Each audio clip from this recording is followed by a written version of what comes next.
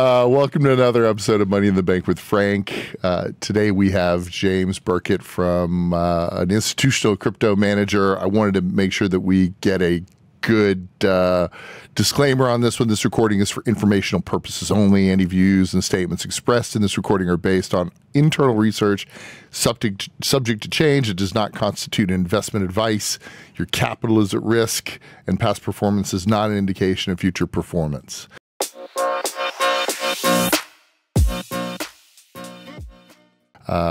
Welcome for another episode. I thought that with all the news going on, it seems like the institutional crypto space is alive and well, but no one seems to be watching what's going on.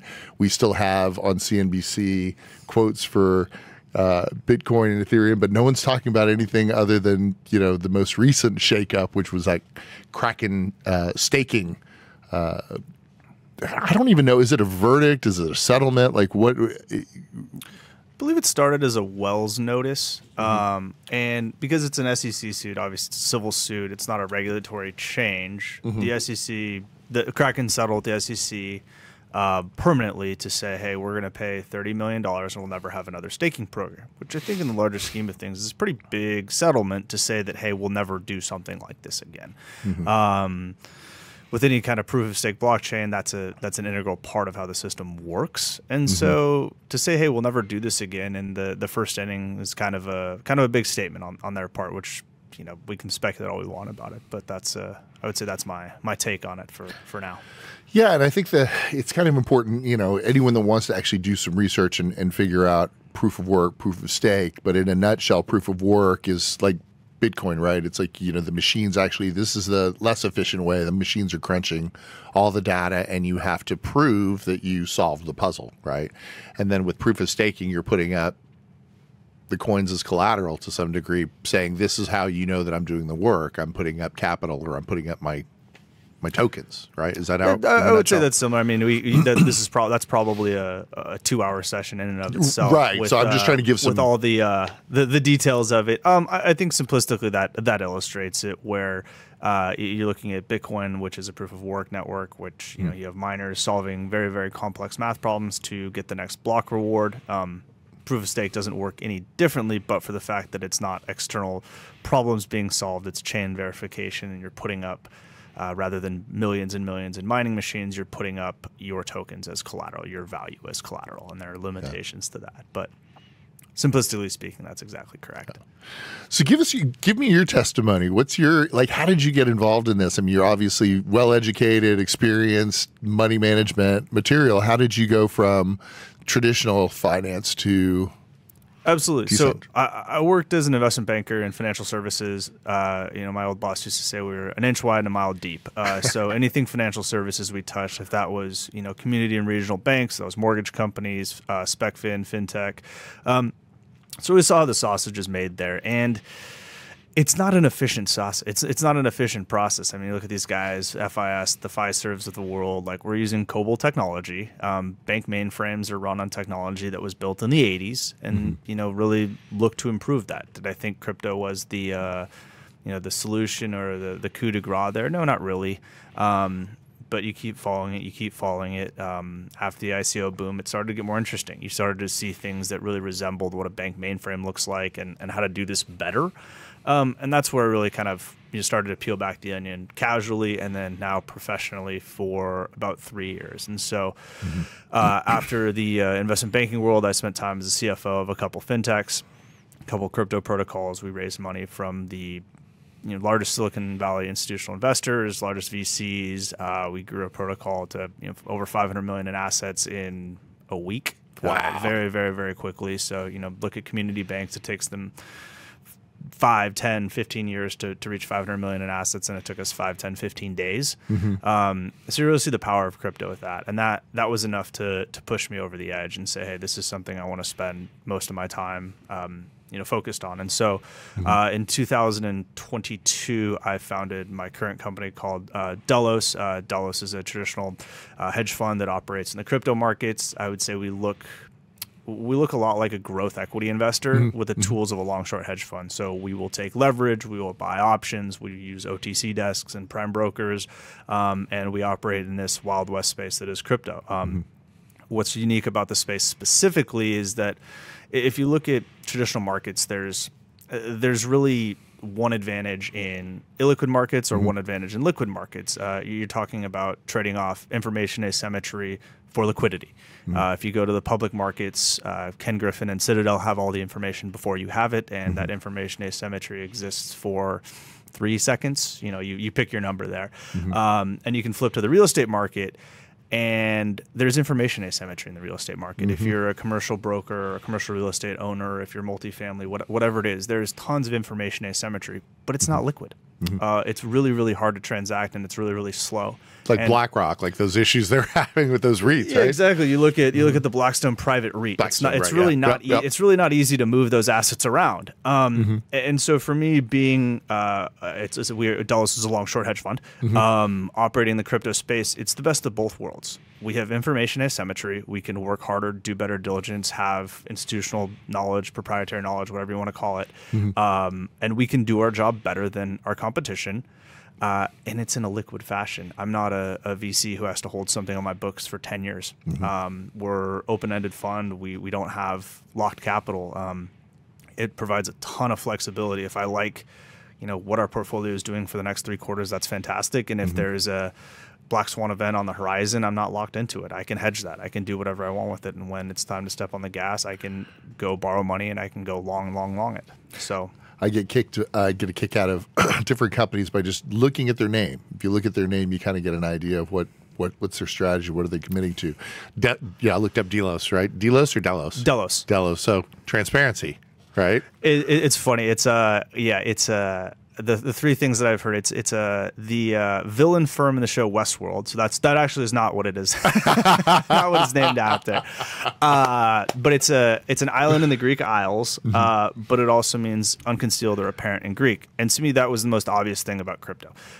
You spend time with it, you realize it's not a bunch of crazy people moving money around on the internet. You realize that this is a better mousetrap. I mean, for me, the aha moment was going through. I got married in 2020, and preparing for our wedding, and I had to send money to a vendor that was making specialty things my wife had picked out in Eastern Europe. And so, for a wire from a U.S. bank, for them to clear, for them to actually sell it, to get the money, it took longer than for them to send a series of towels from Eastern Europe to our home at the time we were living in the Bay Area.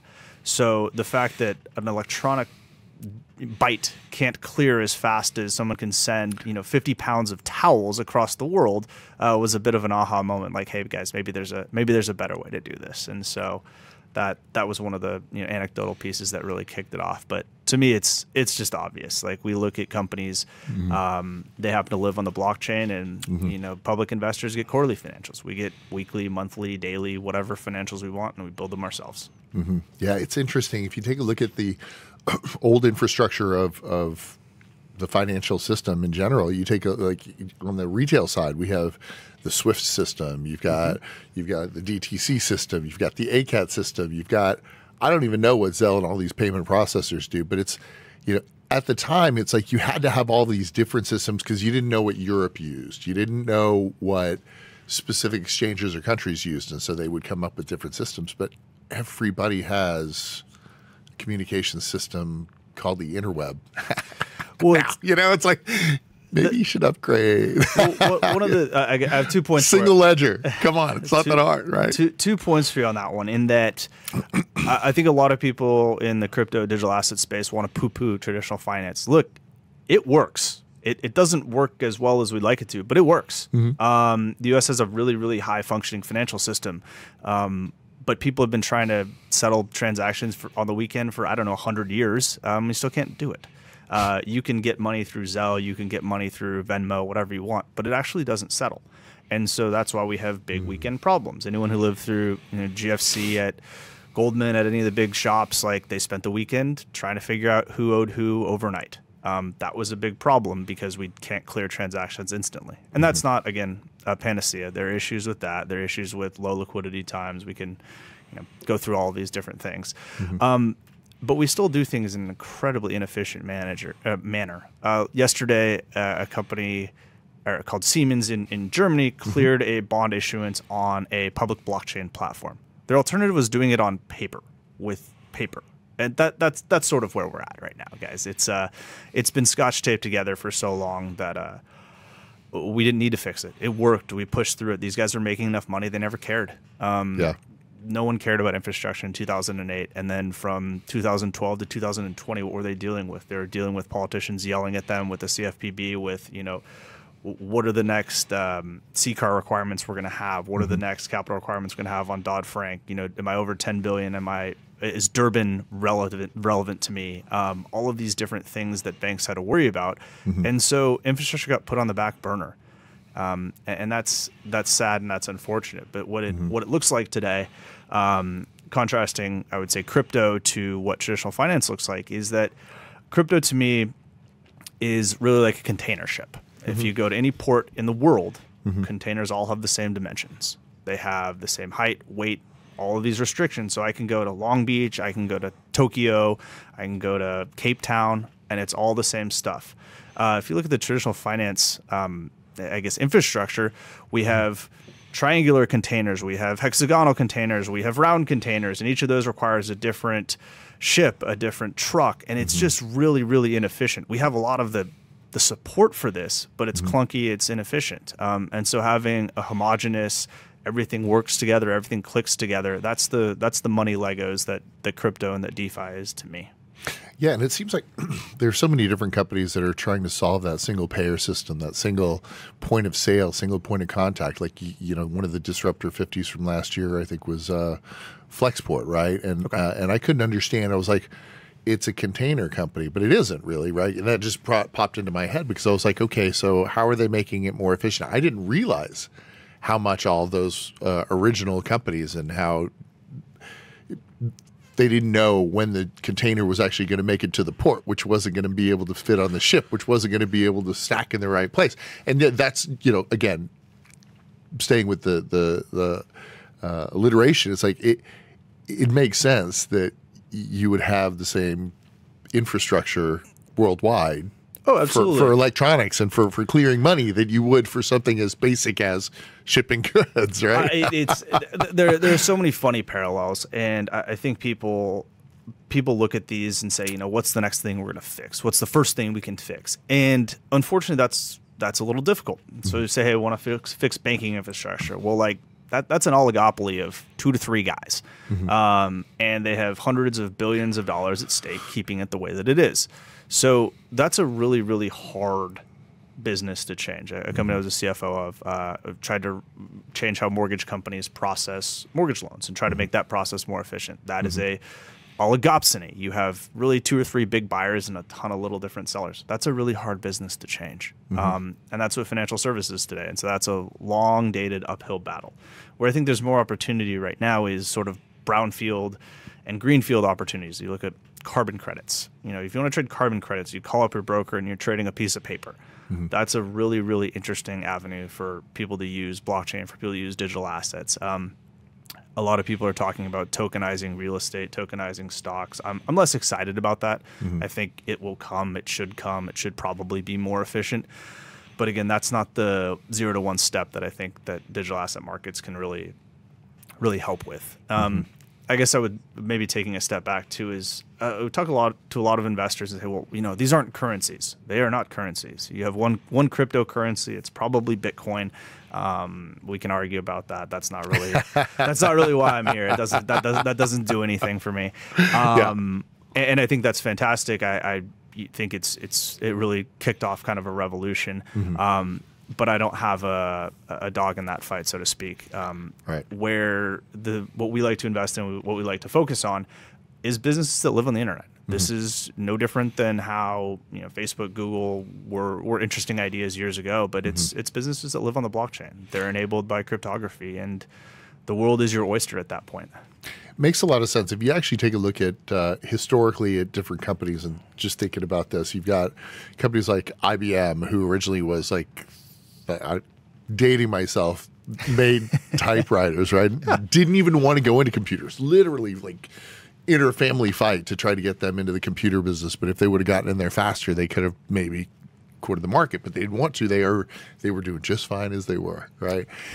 So that's that greenfield analogy. Is like, who came up and started fighting and figuring it out. It's like, well, someone's going to do it. You had all these different fights over, like, Dell, Micron, who was the one with the cow that, it's like someone's going to figure it out. If you don't, they just need to know that the tool exists, and then eventually they'll figure it out. I think that I was actually hoping for, which it's funny that you said the mortgage market, because I just hate, like, when you're doing closings, and I have to help clients on closings all the time, title insurance. Why does that industry even exist? You know what I mean?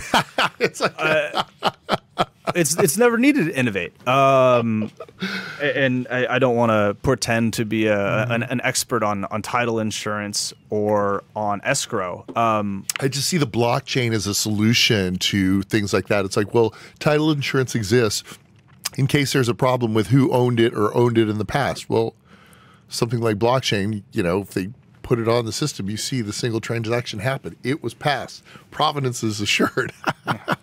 Immutability is a good thing. Yeah, and it's not a percentage of the purchase price of the property. It's like whatever. But it's very interesting. I mean, escrow is another really interesting one to me, in that you can talk to, an entry-level computer science student, and they could write essentially an escrow contract for a blockchain protocol, whether that's on the Bitcoin network, whether that's in Solidity for Ethereum, and you're done. That industry is over and done.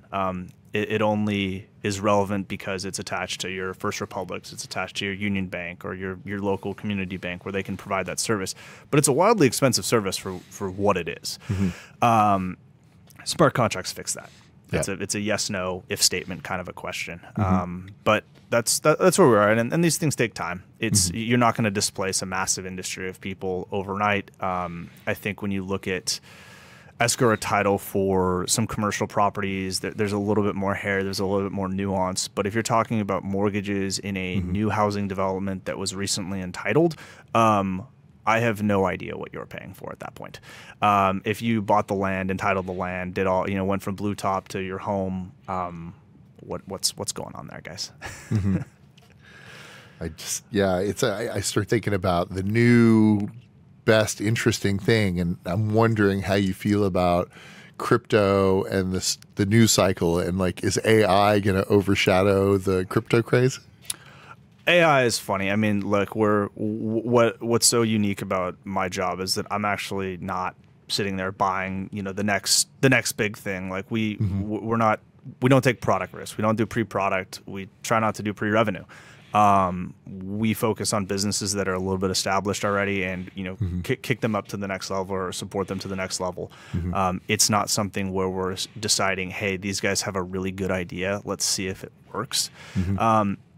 I'll take a wait and see approach. Yeah, not the traditional venture capitalists throw money at it, at a lower valuation and see if it works. I think there's a lot of people that are far better than that than I am. Mm-hmm.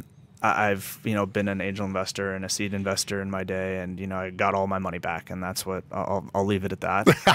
Despite the success of some of these companies, I think there are far more skilled people to do it than I, and that's really not what people are paying us to do. I think I can look at these things and say, hey, you have an idea and you want me to purchase a share of your idea at $1 billion pre-money. I think that's I'll miss the opportunity. Mm-hmm. And when that goes 100x and is the next big thing, is the next chat GPT, like, that's fine. We'll take that loss. We're not trying to hit taking that level of risk and hit everything out of the park. We're trying to hit doubles, triples, because we can do it fairly easily. Mm-hmm. We don't have to take the big swing and strike out on occasion. Yeah, that's a interesting thing.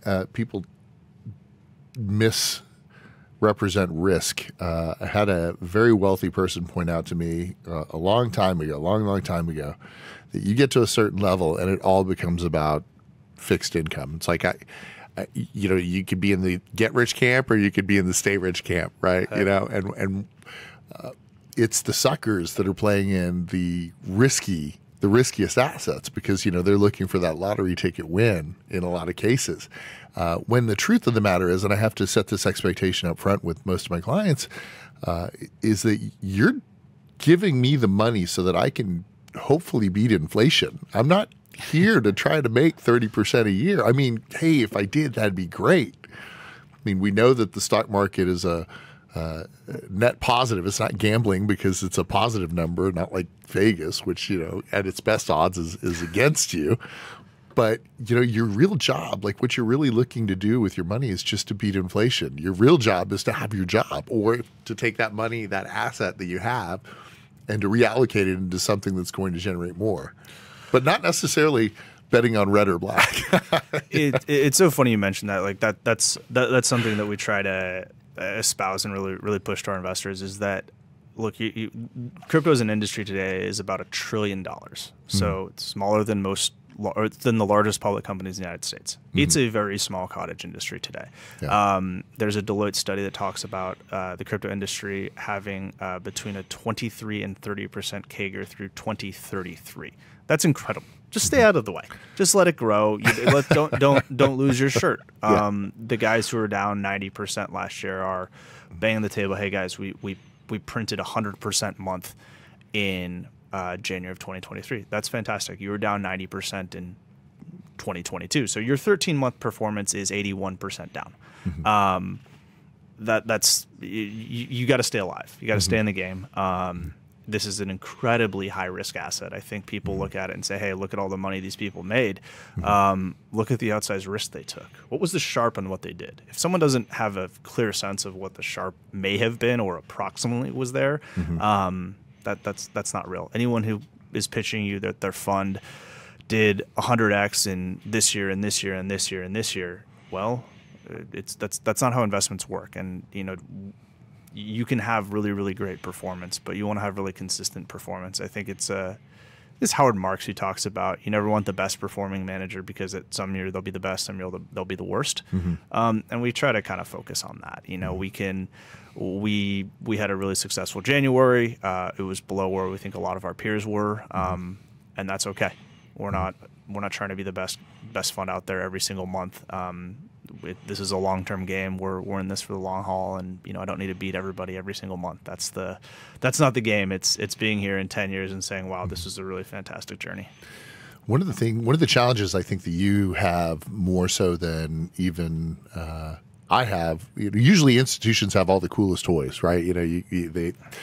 Institutions have like all the fun tricks to try to get all the additional research. And on my side of the table, normally it's like you've got one, maybe two. I'm lucky enough to have 4 different platforms that I can manage money on. But generally, you pick one client, one account. So I'm with TD for most of mine, and then I've got Fidelity.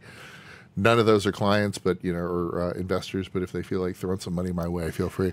But literally, you as an institutional manager dealing in the crypto space, there have been so many blow-ups and so many financial institutions that actually represent that they were doing one thing, and then you find out they're doing a lot of things, and none of the ones that you really wanted them to do. I know that Texas, I think, has a bill coming out that is going to require exchanges operating in Texas to provide a plan for greater transparency and proof of reserve to the Texas Department of Banking, which I think is smart, to fill out the paperwork and, do the due diligence. I mean, the whole idea behind it at first was that there shouldn't be any regulation because, there's no one's coming to the table. But if the problems happen, then you have to start addressing the problems that you see. I think that's going to be an interesting one. But how do you pick who you're going to work with as far as a counterparty? Like, how do you I know a lot of people, for a transparent asset, it's tricky. What are your thoughts? How did you position? How did you make those choices and those decisions? I think it's a fantastic question. I think you're going to start running into a few more issues we have on the docket with the SEC soon about qualified custodians for RIAs and crypto, and I think that will be an interesting turn. But the rules, if you are a private crypto fund or a private fund in general, are a bit different than if you're a hedge fund. And those are important nuances, and we're still sort of sorting out what those nuances are. How we choose counterparties, I would say very selectively, and you do full due diligence. This isn't something where I need to get the trade done. I need to get the trade done. You have to anticipate these are 24/7 markets. We have a global network, but we generally don't have people, overlapped awake 24/7. And so you simply just need to anticipate. You need to understand what you're going to do, what you need to do. If you have to move your fund in an hour, that's a problem. You should have found something. That was the foundation of what you were doing was flawed from the start. And so when we choose counterparties, we prefer U.S. ones. We're a U.S. fund, so that helps. That's not always the case, and there's far more liquidity offshore than there is onshore. And so when you look at counterparties, you do the same diligence that you would do as a private equity investor, as a normal hedge fund. You ask them for a balance sheet. If it looks like a balance sheet that a certain crypto CEO published, ex-crypto CEO, I should say, you kind of scratch your head and say, why would I lend you money, or why would I? And this was the norm. People were just excited to give money. People talked about, 9-figure checks over phone calls. That's not something that you should ever be comfortable with. And when people are doing something like that, you should ask and say, hey, why? Can I see a balance sheet? Can I understand what risk I'm taking as a counterparty? And you hold my money overnight. Like, why can't you settle my trade immediately? It's not like the market's closed and you can't settle this. And so asking questions, there's a little bit of FOMO. People always wanted to get, in a zero interest rate environment, if I could lend them my stable coin at 14%, that was a pretty good deal. What I think a lot of crypto participants misconstrued is that you're talking about a fixed income instrument. The most you can ever get repaid is your money. This isn't an equity instrument where it can go to the moon. And you're taking 14% and your downside is 100%.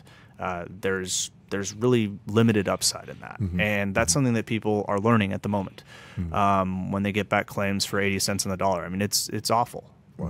But that's a hard lesson that I think we have to learn. To the point of counterparties, though, we try to talk to our counterparties frequently, understand what's going on, understand the market, and that helps. I mean, some of these markets are so illiquid that, if you want to move hundreds of thousands of dollars, like you have to use OTC desks and you have to use prime brokers, because there's simply not liquidity in some of these names. If you want to trade, Bitcoin and Ethereum, yes, there's liquidity as much as you need, because they trade $5-10 billion a day without fail.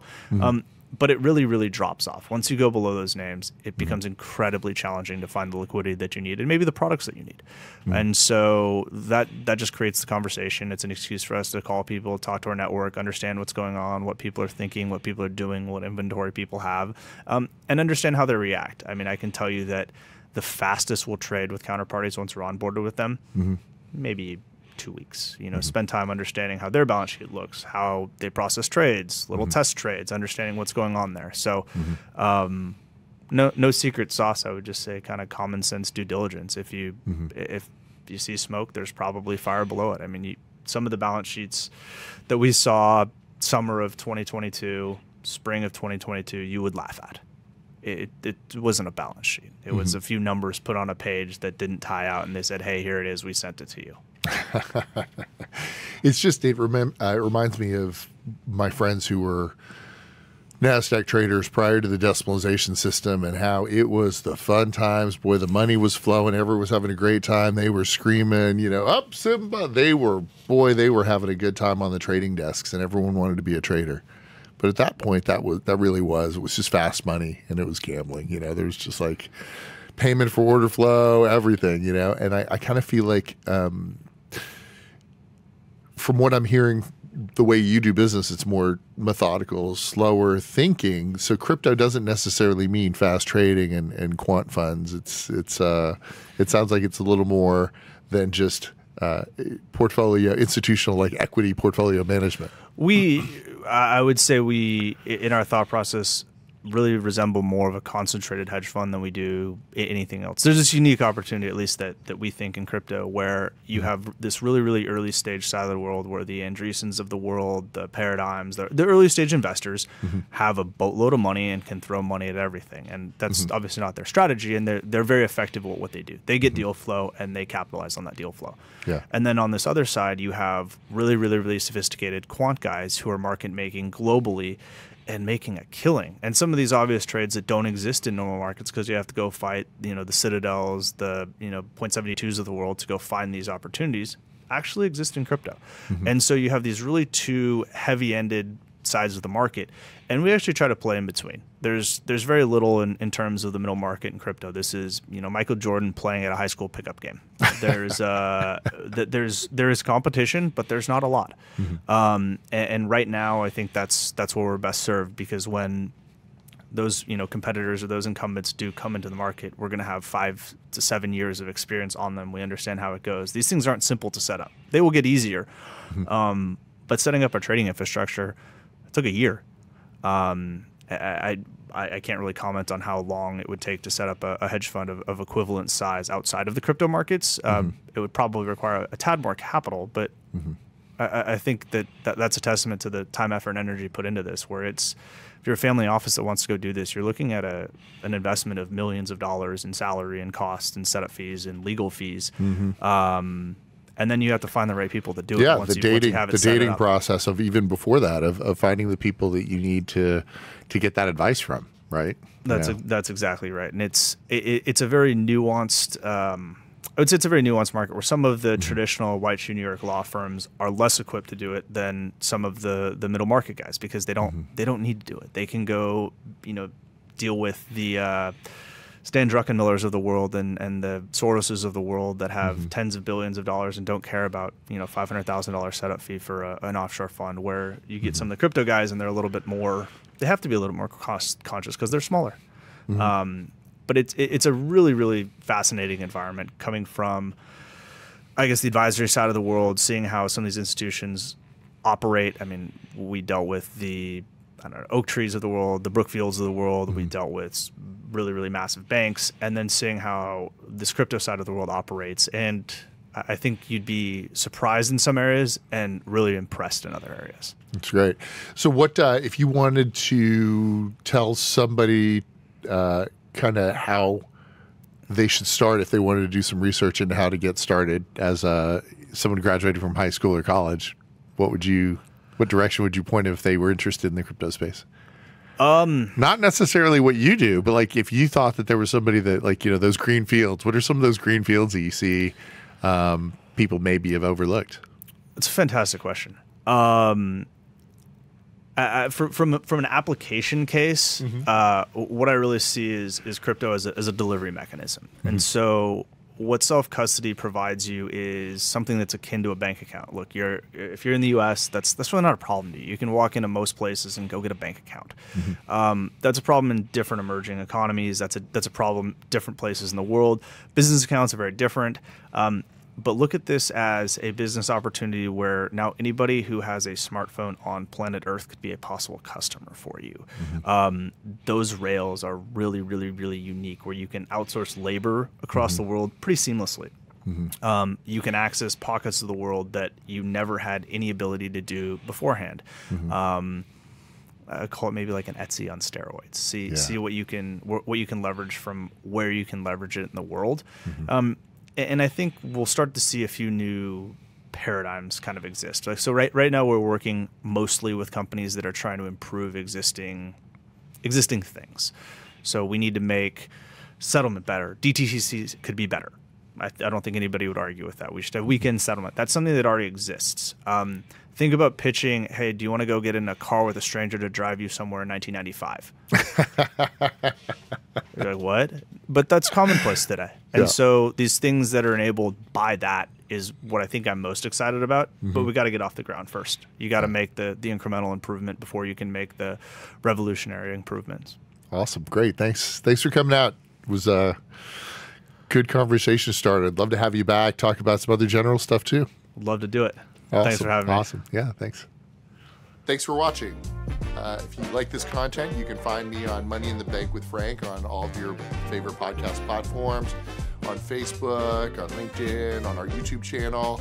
Look forward to bringing you more content like this in the future. Thanks.